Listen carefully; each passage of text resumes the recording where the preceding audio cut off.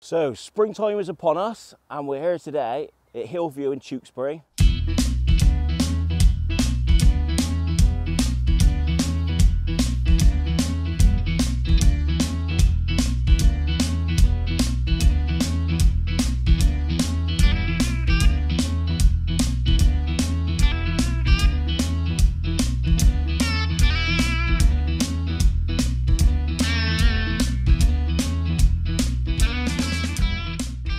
Lovely little venue.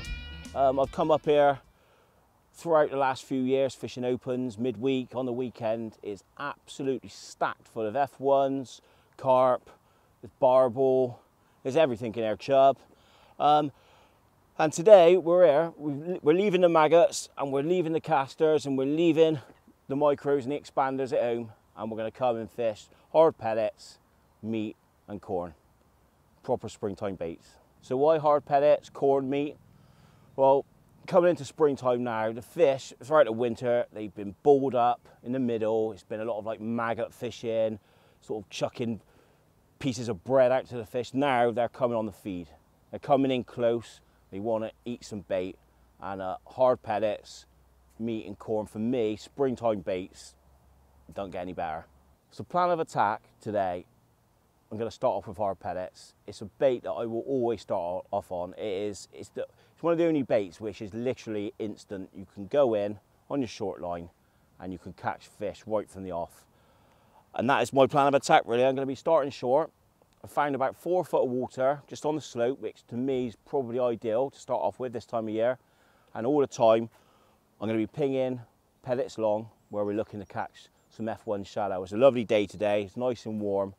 And I think they're going to be coming up today. It's very deep out there. I say very deep, it's sort of 7 foot deep. It's not, for me, it's not the sort of depth where you're going to win matches from. You're going to catch odd fish down there, but these fish are going to want to come up today. So that's the two main lines of attack to start the day off. Short on pellets while I build up my shallow line long.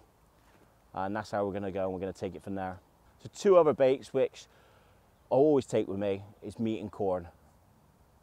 The margins down here, they sort of vary really. You can have some margins which are great for fishing other baits, 18 inches, where you can put your micros and bits and bobs in, but a lot of the margins down here are sort of 3 foot deep, and corn for me, being a nice heavy bait, is perfect for the margins. So that's where I'm looking to sort of target later on in the match. And also another bait which I will never go without, I will always take it to nearly every venue I go to, is meat.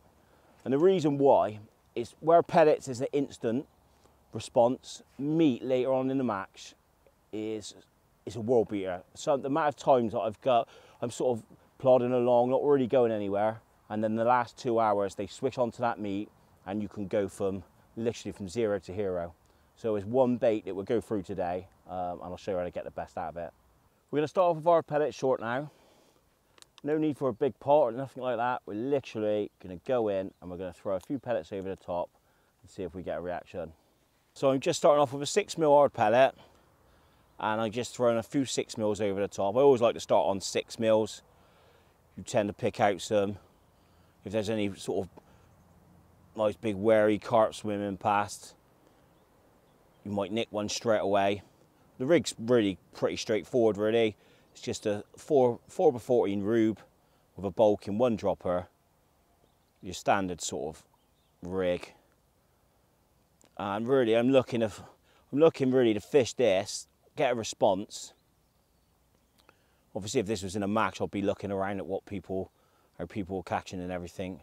But this to me is a sort of a method which, a little indication then, where literally sometimes you can get an instant response. You can catch 2 or 3 carp really early. So that's what we're looking to do. It's not about chucking handfuls of bait in at the minute. It's just literally about trickling a few over the top, waiting for a bite, and taking it from there. So elastic choice, it's a white Strict 7 elastic, number 10. You're looking at catching sort of F1s. You might catch the odd silver on here and carp, so it's a nice all-rounder. Rig-wise, it's quite straightforward really. You're fishing 020 main line I've got a 4x14 Malman Rube. Oh, that's a nice fish. And it couldn't be any simpler really. 0.16 hook length down to a 16 sphere beast hook, and it's just a case of a bolt really and one dropper. There's no need to get all fancy with this sort of fishing.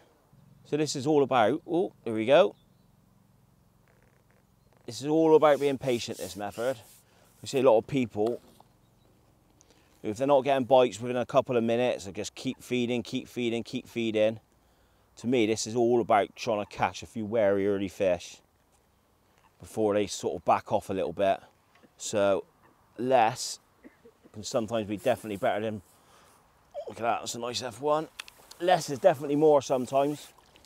You're literally chucking a few pellets at your float and you're waiting for indications.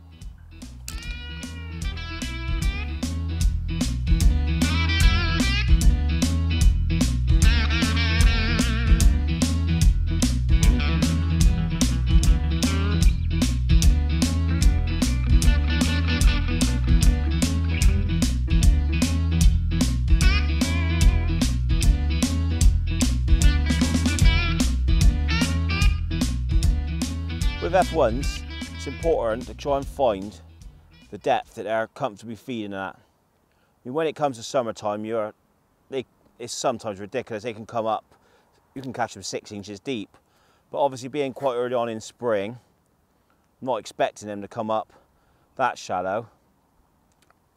But because when I was on this short line and I was feeding a bit of bait and I seen the odd sort of vortex on the water, look at that. They are probably going to come up a bit shallower than what I was expecting. So I've started off at like 16 inch. And what I'll do, if I stop getting bites, I'll just drop down and put my slightly deeper rig in. It's all about really, you want to be trying to catch them because they come up to feed. You want to be trying to catch them at the sort of the right depth, so you don't want to be getting like loads of indications. If you're getting loads of indications for out fish, obviously that's a good indication that you're fishing a little bit too deep. And obviously if you're not getting any sort of indications at all, you're fishing too shallow. So really it's just about chopping and changing really till you find a depth where you feel you're in the perfect sort of feeding zone. Well, you're not getting lots of indications, but when you do get one, it's a nice bite.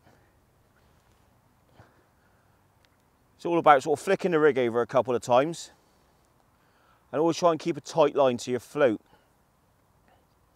Because by doing that, you'll find that most of them you will catch, that you don't need to strike. If you're trying to hit bites from these F1s, you're getting a right palaver. It's all about sort of feeding, just trying to get into a nice routine. Sort of flicking the rig over a couple of times, and as it's falling through the water, holding a tight line, and then most of the time your elastic could just come streaming out. It's all about getting in a rhythm really. Trying to work out how much to feed, what depth they're feeding at. Sometimes you can catch a lot of fish slapping, and other times a lot of time it can be better just holding your rig tight, just feeding over the top.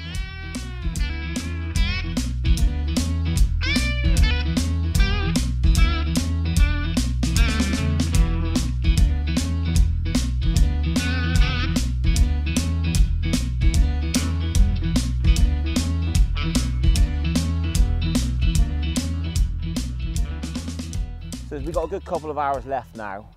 I'm still catching on my shallow line, which is good, mainly all F1s, but now is the time I'm looking to prime my short line and my margin line. Reason being, although I'm going to still carry on catching, it's slightly different to your pellet, short pellet fishing when you go straight in and it's instant at the start. With meat fishing, you're looking to build it up a little bit. So what I'm going to do now, I'm going to introduce, not a lot, maybe I'll get my big pot out, 80, 100 pieces of meat short, and then down my edge, I'm looking to feed corn, which I'm going to feed that a bit more aggressively. Now, rig-wise, short, slightly different to your pellet rig. Your pellet rig is just your simple bulk in one dropper. With meat, personally, I like fishing it with a bit more of a strung out, especially when you're fishing on slopes. A little bit more of a strung out rig and slightly lighter. So I've got a 4x12 rube, carbon stem, which is important. And I've just got like a sort of spread number 9s going across there with a 6-inch hook length to a size 13 beast hook. The reason for this is I'm looking to sort of flick my rig out past, just past where I'm feeding, and you do find as it's falling through the water, just before it hits the bottom, you do sometimes get some dinks, which turn out after time to be the biggest, wariest carp. So although it's very similar to fishing pellets, there is a few slight differences that I make which put an extra few fish in your net. So my margin rig, I'm looking at fishing 3 foot today. It's not quite summertime. I have had a good old plumb up down there and I can get into slightly shallow water. However, today I feel 3 foot is going to be, it's a real nice sort of depth in spring. Rig wise, it's pretty simple really. It's just a 4x12 rube, 6-inch hook length, again a size 13 beast hook, which is ideal for fishing single or double corn, and it's just literally a bulk in one dropper. Nothing fancy. It's quite simple fishing really when you're fishing in 3 foot water. If I was fishing in shallower water, I'd probably be looking at sort of using a slightly heavier float, because obviously you get a bit more sort of movement in the water column. But when you're fishing in 3 foot, real simple.